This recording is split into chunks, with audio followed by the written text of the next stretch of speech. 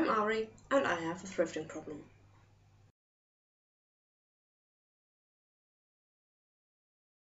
I usually don't do video thrift hauls. I usually just post them on my blog. But I thought, hey, why not change that, because I really enjoy thrift haul videos on YouTube, and maybe my readers and viewers do so too. And yeah, this is why I'll do both in the future, so you don't have to watch the video to see what I've thrifted or hunted down over the month.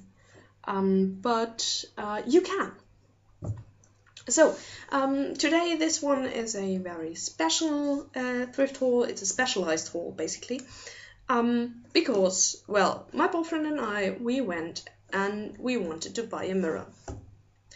Now you say, what's so special about the mirror? Well, it's not about the mirror. So we went to the thrift store, basically down the road, 5 minutes by bike. And we got there half an hour before they were about to close. And we said, hey, this is not a problem, the thing is not that big, so we'll just go in there, look for a mirror, go by the clothes corner, and then check out the small stuff near the counter, and then go home. And we went in and looked for a mirror, and we found one. And then we turned around and wanted to look at the clothes corner, and well, it was gone. It was gone, and instead of coat hangers full of, well, sometimes very, very dubitable stuff, there was a corner full of tables with all sorts of dishware, and a big fat sign saying discount on pottery, one big fat shopping wire basket, €10. And my boyfriend looked at me completely deadpan and said, we're doomed. And well, he was right.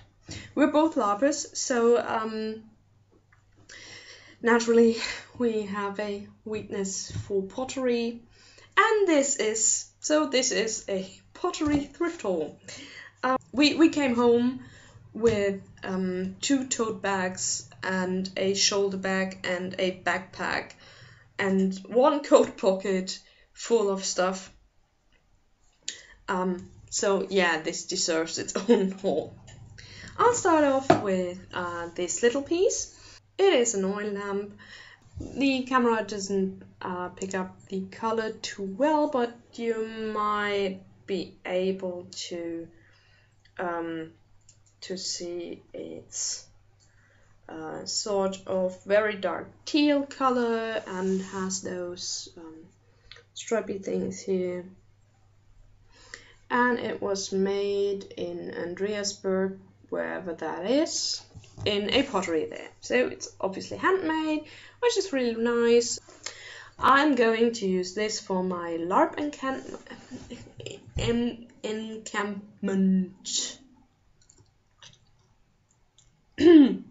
encampment, because you can never have enough oil lamps.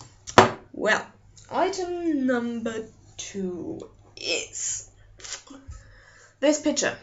We've wanted a picture since we've moved here, because we both drink a lot of tap water, and we wanted something to place on the dinner table so we don't have to get up all the time to refill our glasses. And we wanted something that had more than 1 liter, which this obviously has. I'm guessing around 2, which is okay, which should last us about an evening. And it has this really cute floral pattern on it, and especially here at the handle, I really like this detail. The only thing I'm a little bit anxious about is the handle, because it's rather dainty compared with the rest. And it's the style is a little bit like Hessian pottery. There's this very distinctive style of grey pottery ware with blue embellishments from Hesse. This is not it. It's not grey enough. It's more of a beige dead mouse kind of color. But it reminds me of home, so hey, cool. Looks like fern. I really like that. In the big picture, we stored this tiny picture. It's really, you can really see that it's handmade. It's a little bit wobbly, but I think that's on purpose. And it has some sort of marking down on the bottom, which might indicate it's an I or a J .st. So I'm guessing this is from a pottery course, because, well, when we did pottery at school, we had to sign our names on the bottom of things, or on the back, so they could identify who made what. So it's probably handmade from something like that. And I'm not sure if I'm using it as a little vase or something else, but it's definitely mine, and I think it's cute.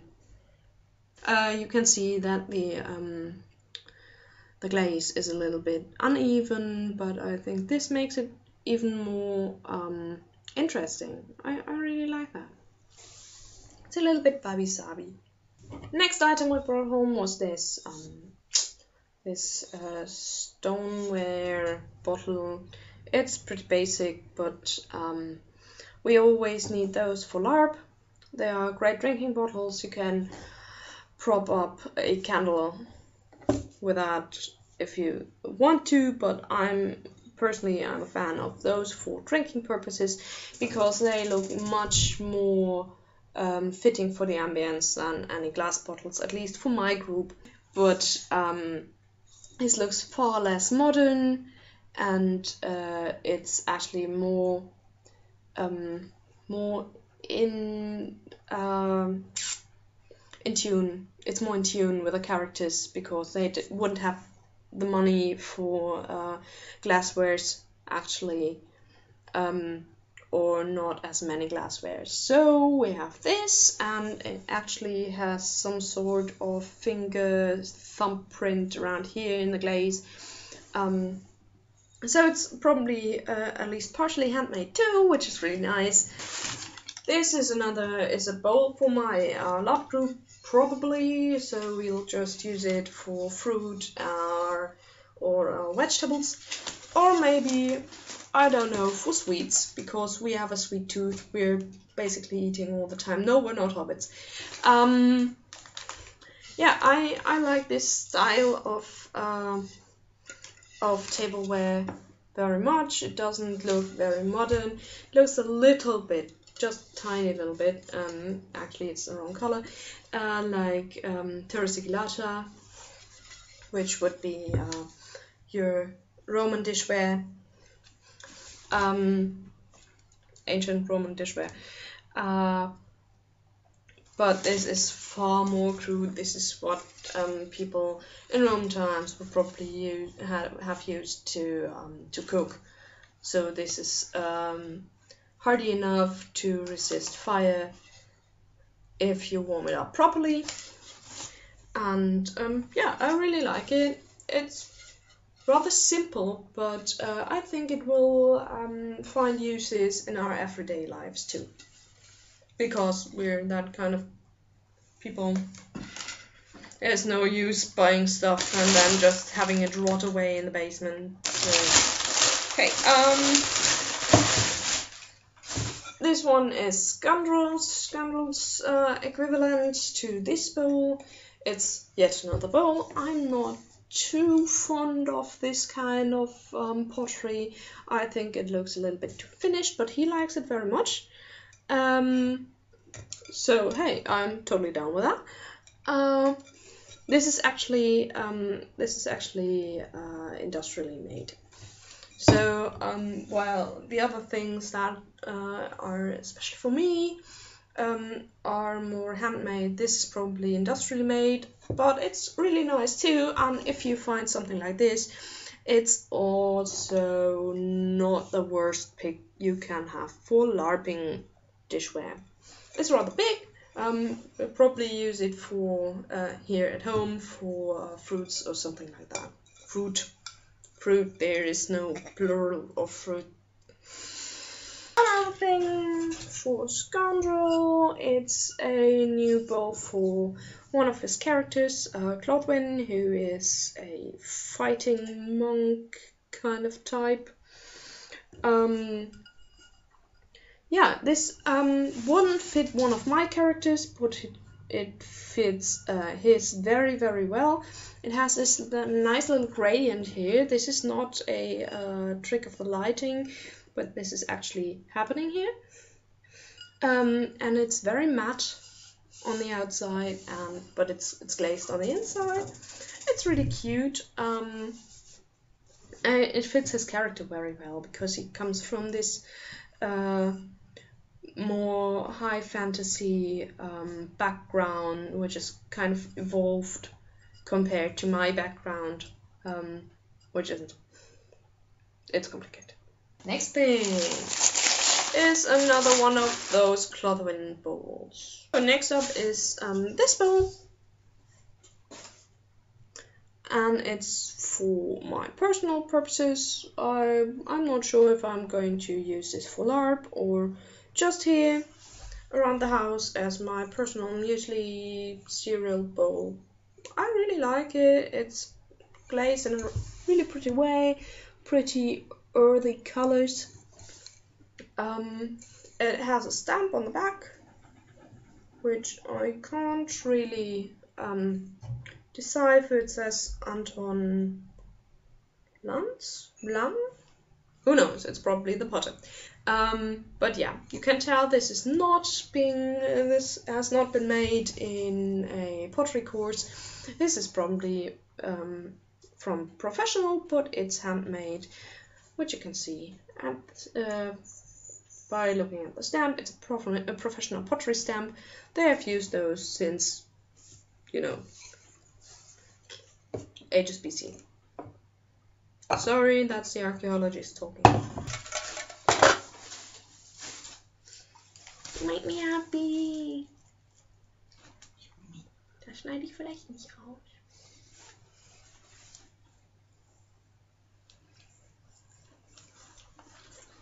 Das auch nicht. No, you look like a dog. Was für eine Rinde ist das? Und das ist eine Steckrübe, die haben nur die Sorte. Brauchen wir sonst noch irgendwas, was muss man machen?